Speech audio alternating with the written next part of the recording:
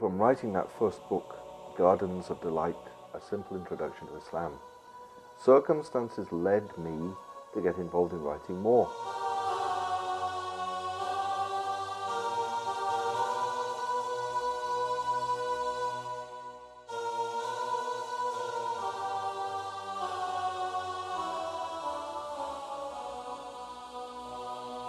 So I was invited to give another talk, and then another talk, and then another one.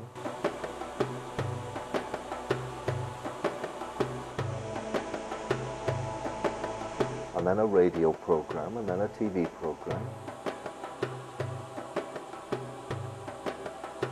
And then I was asked to start writing for a newspaper in Egypt, and then another newspaper, and then for a magazine, and then for an Islamic website, which I still write for regularly. And then finally I established my own website, idristawfiq.com, in which I tried in a very simple way just to sum up the work I do and the things I've written for people who are not Muslim and for those who are.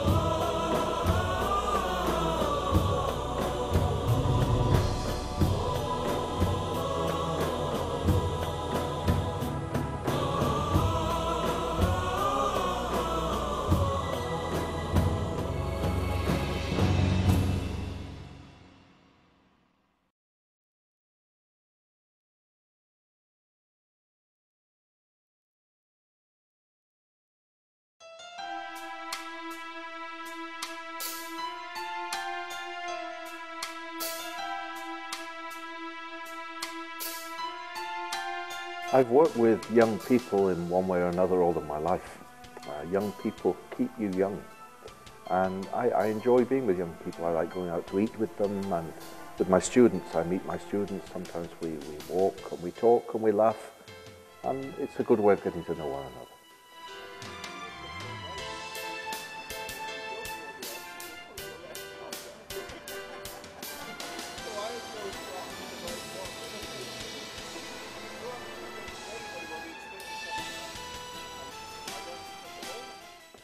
Muslim young people have the same concerns as young people all over the world.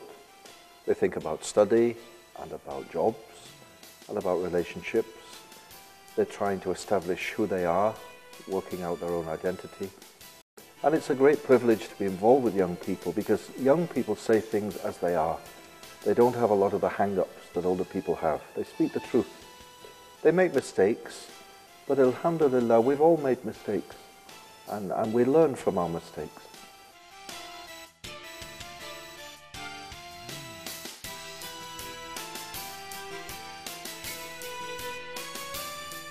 Some people say to me, what advice do you give to the youth? Well, I don't give anyone advice. You know, I've made enough mistakes in my own life not to give advice. All we do, we talk about Islam. And I try to explain Islam in a very simple way. I'm not a Muslim scholar. I'm a very simple man. And I just talk about my own experience of Islam in the language that ordinary people talk.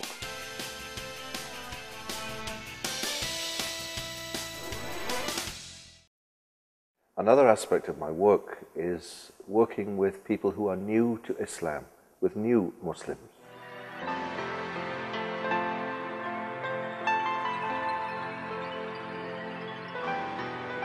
Of course, Muslims believe that Islam has existed since the beginning of time, that it's the natural religion of mankind, and that all people in a natural state are really born Muslim. It's only the actions of other people make them Christian or Jew or whatever religion. So this is why we never say that people convert to Islam.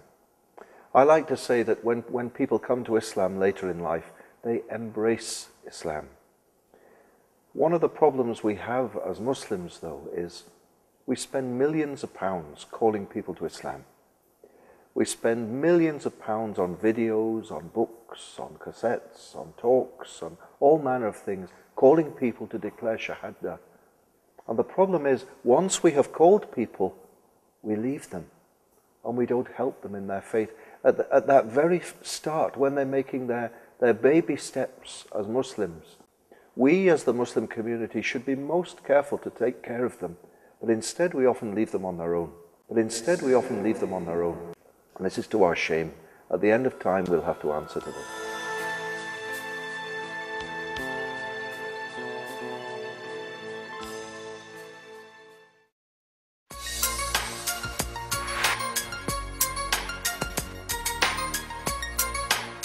In the modern world, the internet is one of the main ways that people communicate. And I spend a lot of time, really a lot of time, on the computer, emailing people, answering emails, writing. I write for a number of Islamic websites. In fact, I have my own website now. I realize that this is one of the best ways to communicate with people. So my own website, idristawfiq.com, very simple.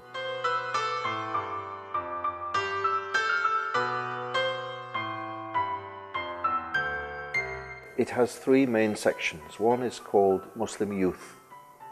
One is called Heritage, and it talks about the great history and the treasures of Islam.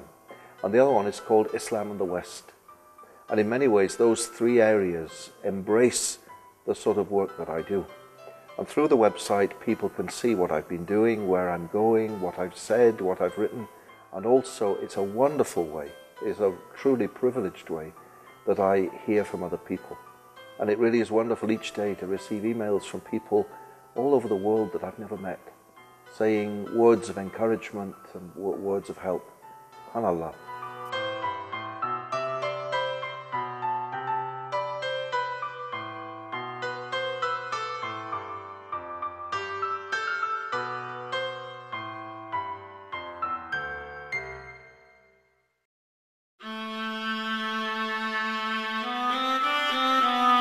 Gardens of Delight, A Simple Introduction to Islam, was the first book I wrote. And it was written for people in the West who know nothing about Islam. But to my great surprise, another audience grew up, an audience of young Muslims. And so these are the two groups I write for now. I write for people in the West who know nothing about Islam. But I also write for Muslims, reminding them how beautiful Islam is.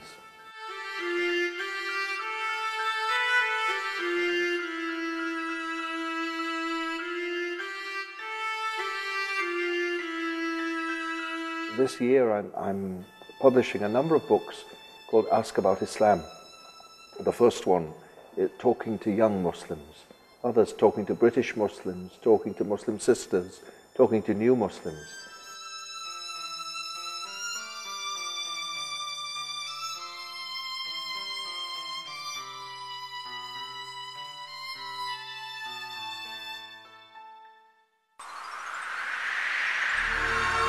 One of the great things, really special things about my work now is that it affords me the chance to travel all over the world.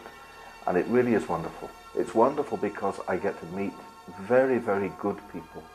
I get to experience many different cultures and many different flavors of Islam. We might call them different flavors. Islam is the same all over the world. There is only one Islam. But visiting different Muslim lands, different Arab lands, you see different aspects of Islam, where the people treasure Islam in a different way.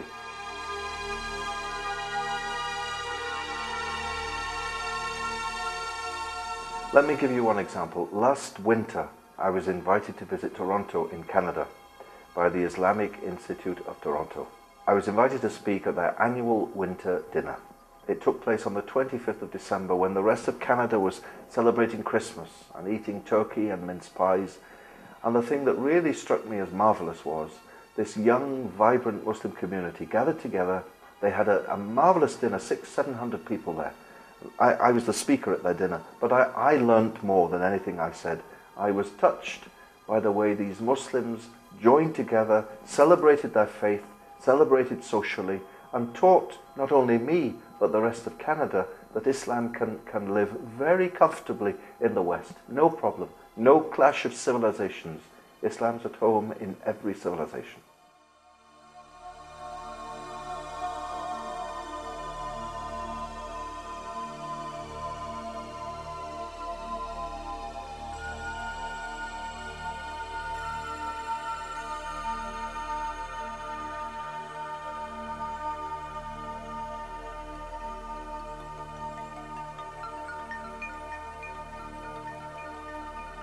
Another very memorable visit was to the UK in February 2007.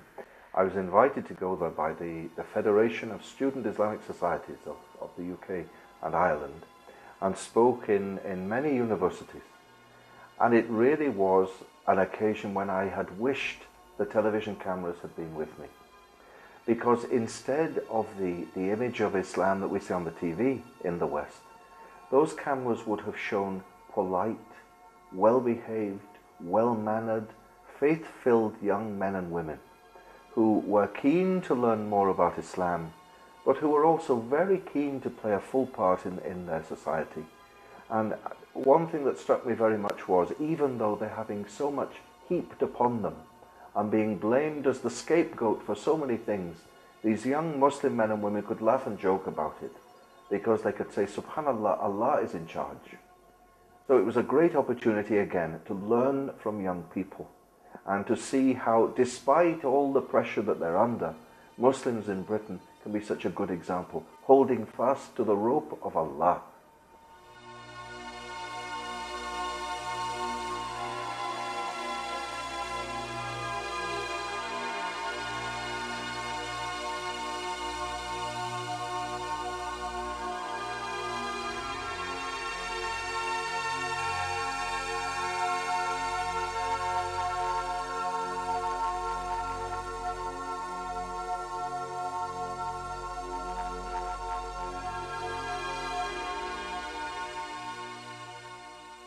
Another invitation was to speak at Al-Akhawain University in Morocco, at Ifran. Now again, as I say, it's a wonderful opportunity, all of this travelling, to speak about Islam, because I had no idea that Morocco was such a beautiful country. I had no idea that it had mountains and forests and rivers and lakes. And I was invited by a group of young professionals, university students too, to speak about interfaith dialogue and leadership. And they had a very, very splendid conference at Al-Akhawain University, sharing their ideas and showing their love for their country. And this, this really strikes me. Of all the countries I've been to, the Arab countries, the Arab people that I speak to, Muslims and Arabs, they love their country. I love Syria. I love Morocco. I love Egypt. This is what they tell me. And it really is heartwarming, especially when the television is telling them all the time that their countries are backward, that their countries are lacking in this, that their countries are falling behind the West in that. It is wonderful. And so in Morocco, for example, these young men and women who were very well educated, many of them doing master's degrees and doctoral degrees, many of them businessmen, businesswomen, were not only saying how much they loved their country, but also what they wanted to do for their country and how as Muslims they could help their country. And inshallah and alhamdulillah, I'm invited to play a very small part in encouraging Muslims. In fact, I'd say the thing I do most, the thing I have to offer Muslims most, is to encourage them that Islam is great and that Muslims should be proud of being Muslim, and that Islam is no threat to any of their countries at all, but indeed, given the chance, would enrich them.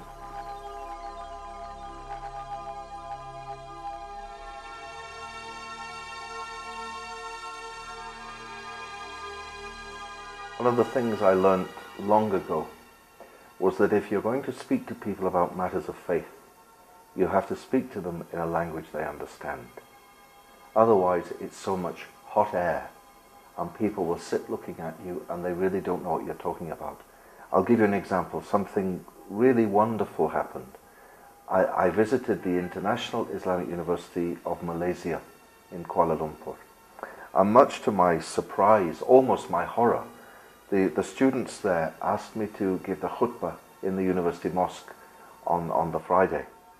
And I found myself, we entered the mosque from the back, from the imam's offices, and I went up the steps of the pulpit, the minbar, from behind.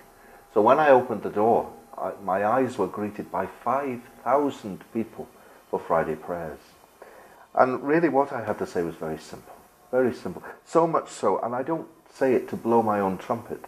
I say that when the sermon, the khutbah was finished, I found it very difficult to get out of the mosque, because many of the people crowded round me and said, no one's ever talked to us like that before. No one's ever spoke in a simple way like that before. And all I didn't say anything special. I mean, they knew more about Islam than I do. They've been Muslims much longer than I have. All I told them was that in fact, I spoke about having idols in our hearts. We can talk about idols up here as something in the past in Mecca. But we have idols in here that we still haven't got rid of. So I just talked to the brothers and sisters at the Friday khutbah about how to take away the things in our hearts that keep us from Allah. And alhamdulillah, they were listening. They were listening. You know, I go to the mosque every Friday, and often, I blame no one, but often the people are told, you must do this and you must do that, and you must be careful to do this and you must be prompt to do that, when really what they want to hear how to get on with their wives. They want to hear how to deal with their children. They want to hear how, as good Muslims, they deal with employers who are unjust to them. And we should begin, it really is very important, in talking about Islam, we should begin where people are. And we should feed their hearts, we should touch their hearts. I know that Almighty Allah brought me to Islam by touching my heart. And we can go through the motions of things. We can declare all manner of beliefs, but unless it touches our hearts, a lot of it is so much hot air. So inshallah, as Muslims, by being good Muslims, we can tell the world about Islam without any speeches, without standing on boxes and shouting. We needn't mention Islam, but by living good lives, by being good men and women, by being faithful to prayer, by getting to know the life and example of our beloved Prophet Muhammad ﷺ, by learning from the heroes of our faith, by learning from the great history of Islam, and by being polite to one another, by greeting one another with Assalamu alaikum, and in all things saying Alhamdulillah, then the world will see what Islam is like.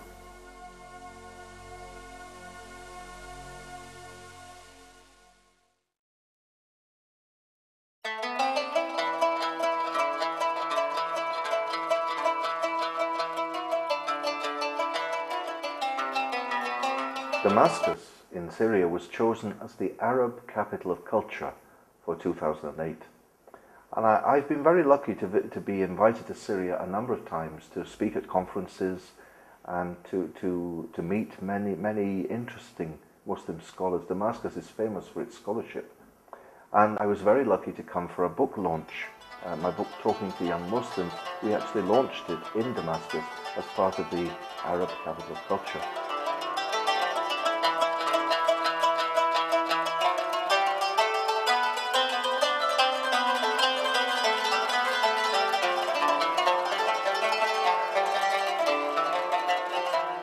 I'll give you an example from Syria of how we must grasp every chance we can to speak about Islam. I was in Damascus in a restaurant with a friend of mine, and there were a group of Muslim ladies there for lunch. And there was no plan, none of it was planned, but I ended up giving these ladies a little talk about my journey to Islam without any plan. And we must always use every opportunity, without standing on a box and shouting, of telling the world what Islam is like. And the prayer started. And when it started, I began to cry. And I cried, and I cried, and I cried like a baby. Like a baby. And when the prayer was finished, I went to Yusuf Islam and I said, Brother, I want to be Muslim. I want to be Muslim. And he said to me, repeat after me, Ashhadu anna la ilaha illallah wa ashhadu anna Muhammadan Rasulullah. And since then, my life just completely changed.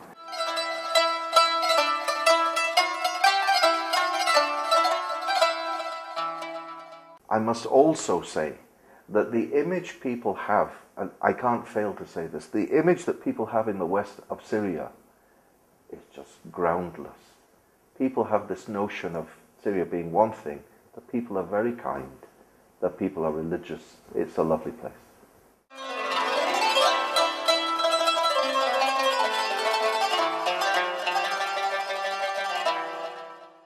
Perhaps because of my background as a religious and as a Roman Catholic priest, I've become heavily involved in interreligious dialogue, talking to people of other faiths. There's a great deal of misunderstanding about what interreligious dialogue really is. It is not a belief that all religions are the same and it doesn't really matter what you believe. It's not that. If it was that, I would not be involved. Islam is perfect. Islam, as we've said many times, is the natural religion of mankind.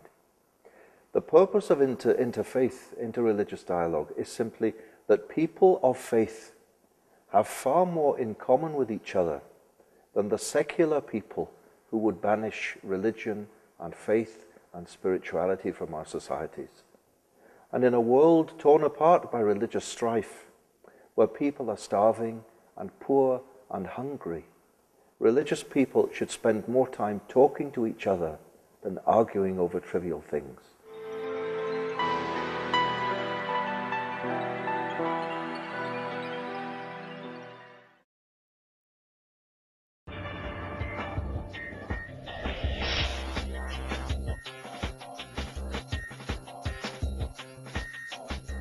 Idrís توفيق, an esteemed author, religious scholar and convert to Islam. Following his degree in sacred theology from the Pontifical University of St. Thomas Aquinas in Rome, he spent many years as head of religious studies in different schools throughout the UK. I've always enjoyed speaking to people, speaking to crowds, and I've always been a confident person. But Islam has given me a real confidence in my personality. It's strengthened me as a person. Islam has made me strong, and it's also taught me to be very gentle.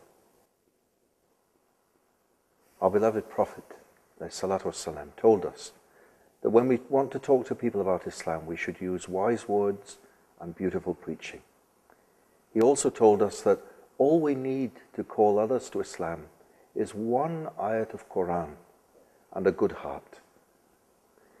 I'm really blessed in that my work of talking to people about Islam brings me into contact with princes and ambassadors. It brings me into contact with little boys on the street who have no shoes on their feet, with sisters and brothers, with young and old, because Islam is for all people. Because Islam is for all people. People ask me, what is the greatest problem faced by Muslims today? I'm a very simple man, and I think the answer is very simple.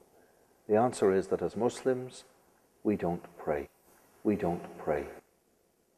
We can spend 5 hours sitting in front of a television. We can spend hours chatting on the internet about people we'll never meet. We can spend hours on the phone talking about nothing.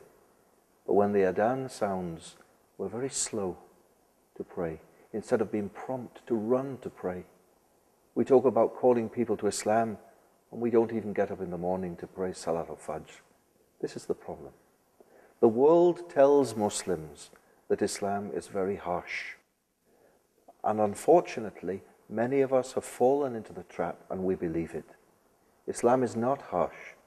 So the greatest problem we face as Muslims is that we don't know the real Islam ourselves. We don't know the real Islam ourselves.